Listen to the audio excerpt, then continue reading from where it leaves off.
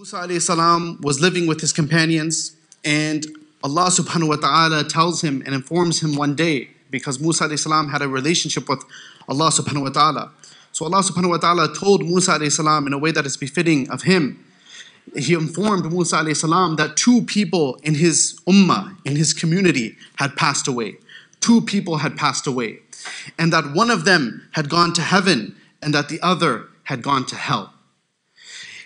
So Musa alayhi salam, he knew that these two people had passed away in his community, and he knew that one of the people that had passed away was the worst of people in the community.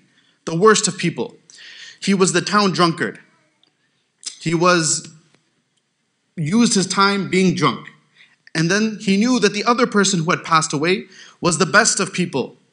He was an abid of Allah subhanahu wa ta'ala, a worshipper of Allah subhanahu wa ta'ala, someone who spent his days and nights praying to Allah subhanahu wa ta'ala. So Musa alayhi salam asked Allah subhanahu wa ta'ala, he said, Ya Allah, show me the fate of the one who is in Jannah. Show me the fate of the one who is in Jannah. And to Musa alayhi salam's surprise, Allah subhanahu wa ta'ala revealed to him that it was the town drunkard that was in heaven.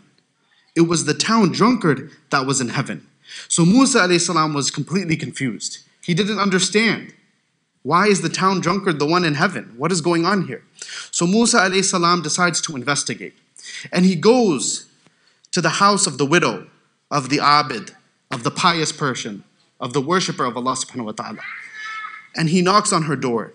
And she answers, and he asks her, and he says to her, your husband was known to be the best amongst us, to be one of the best amongst us, one of the best in my community.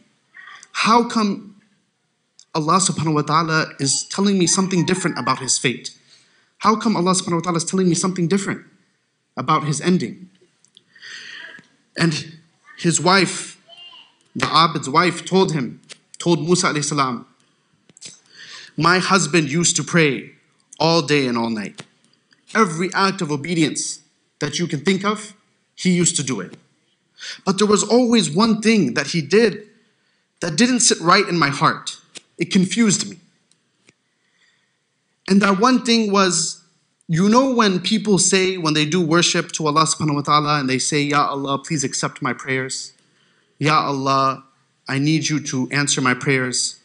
Ya Allah, accept my prayers, accept my prayers. He used to never make that dua.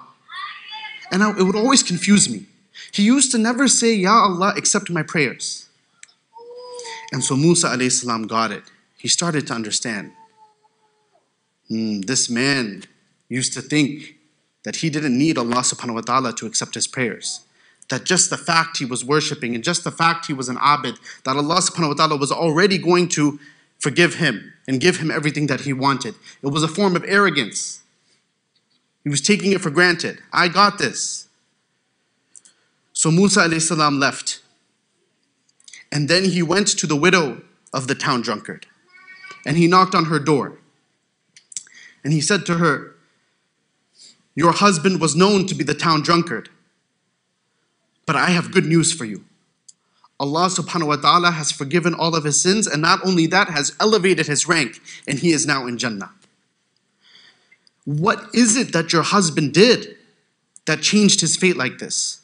What is it that your husband did that he's in a good fate?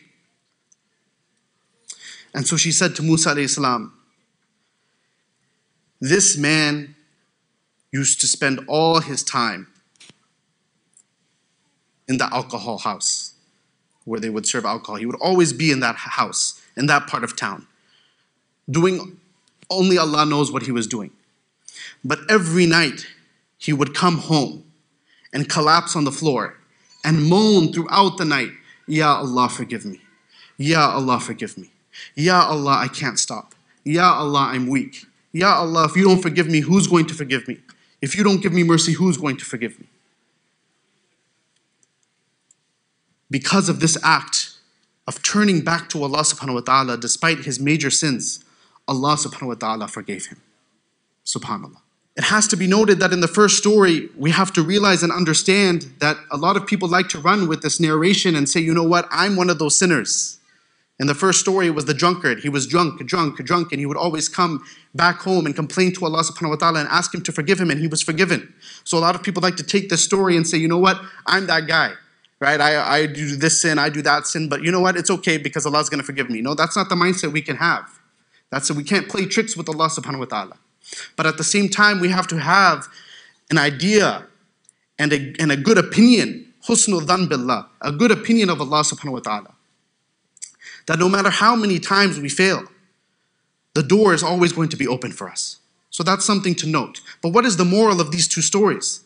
The moral of these two stories, brothers and sisters, is that kibr, arrogance, is a terrible thing that can destroy you. The first person, the first abid, he had kibr, he had arrogance. He believed that, you know what, he didn't have to ask Allah subhanahu wa ta'ala to accept his prayers. Why should he? He's the one standing all night worshipping Allah. He's the one praying all night worshipping Allah. Allah should accept his good deeds. He doesn't need to ask Allah subhanahu wa ta'ala to accept them.